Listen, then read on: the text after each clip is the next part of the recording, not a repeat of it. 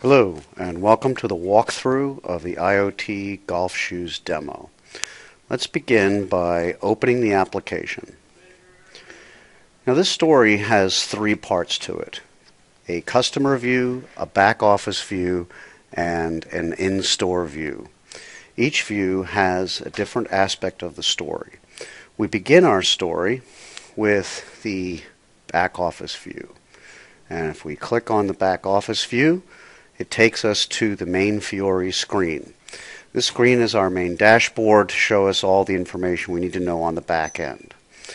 We'll begin by clicking at the bottom left corner on wearable segment devices, and we will click through the screens in North Texas, and we're going to be looking at golf insoles, and we're going to get a location view so we can see graphically what's going on. We can see very clearly that the most activity from the streaming devices from wearable golf items is in the large green circle at the middle of the screen. Here we'll click on this, and this is where we start looking at the streaming data coming in directly from the IoT devices. We want to click on the top right corner at the search button, the magnifying glass, and connect to our sensor tag. When we connect to our tag, we can then begin the motion of swinging back and forth the tag, and you can see how it counts up the numbers until it reaches to 3010. At this point, we've triggered some activity in the back end. Some parameters were met, and the system generates an email to the customer. And you can send this email to any customer who happens to be in the room at the time, as long as you have connectivity through Wi-Fi, LTE, or 3G. And they will receive that email in the course of the demo. And it's instructive to, at some point, to come back and ask them if they've actually received it. When you send the email,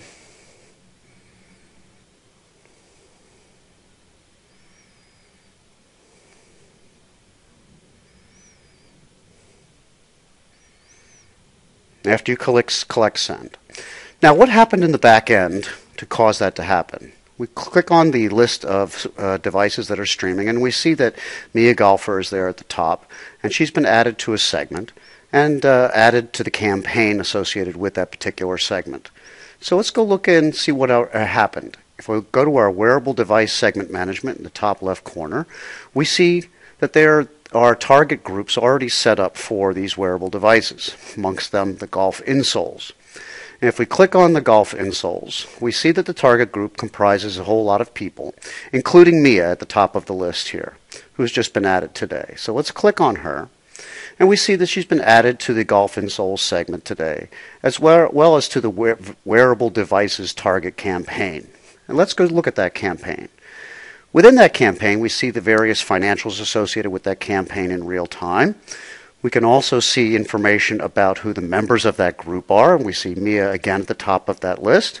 But more importantly, the automation. Every campaign has tactics associated, and this campaign has a tactic of sending an email when that person has been placed into that segment, in this case by the golf shoes identifying themselves as worn out. The next part of the story is Mia, the golfer's view. Mia's been out golfing for the day. She notices that in her email, she has an email that has come in from the golf shop, indicating that her shoes have worn out and it's time to replace them. This is the email that she received from the back end. Mia decides that she's going to go out and shop at the web shop. She goes to the web shop and clicks on our most popular selling products. Immediately, though, we recognize her as Mia, and we can see her profile in the left-hand side of the screen, and her preferred brands in the middle of the screen listed. She clicks on one and begins to shop for her shoes. A customer service representative comes on and asks her a few questions. Mia says she has received this offer through her email, and she'd like to buy the new shoes and the new insoles. And she'd like to take advantage of the special in-store discount of 20% off that we will give her if she comes in and redeems this in the store. But she's not really sure if she wants to get those unless they're available at the same time. So the customer service representative recommends a particular shoe and goes into the back end to find out if it is possible for the insoles to be outsourced from the third-party network and delivered to the store at the same time. The customer service rep goes out into the network and confirms this information and says, yes, indeed, they can be available for her when she comes to pick them up in the store. So Mia's job at this point is to then schedule an appointment, finish her purchase, and then go to the store to pick up the items. So she decides that this is a good deal for her and decides to add the shoes to her cart.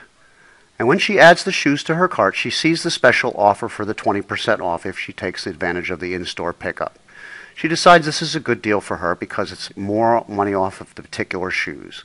She selects a date that works for her in the future and a specific time for an appointment for her to come into the store. She likes to go in the mornings, so she sets her appointment for 10:30 in the morning. And now Mia is all set. She confirms her appointment, she's getting her 20% off discount, and she's ready to go. At this point, a few days later, Mia then goes to the store to pick up her shoes. And now we take the point of view of the in-store rep. The in-store rep on his clienteling application, as he joins the operation for the day, logs in and sees he has various things to do today. Among them is a series of appointments that he has. Clicking his appointments, he sees that his first appointment is at 10:30 with Mia, coming in to pick up her particular shoes and insoles. He knows he has to go pick them from the back room to be ready for her appointment. And when she arrives, he scans the new items into the system and verifies them so that he knows that the new insoles have been re-registered back into the system so that we can continue to measure the wear on her shoes going forward. And let's verify that. Just to close the loop on the back end, we'll go back into the back office view. And this time, we will go into the bottom where it says New Devices Registered. Again, we're in North Texas because that's where Mia is. And since we're already looking at insoles, let's just look at the new registrations. Immediately we see a set of new registrations that just showed up today, including Mia's at the top of the list. And this completes the entire story of automating a segment of one with IoT. Thank you.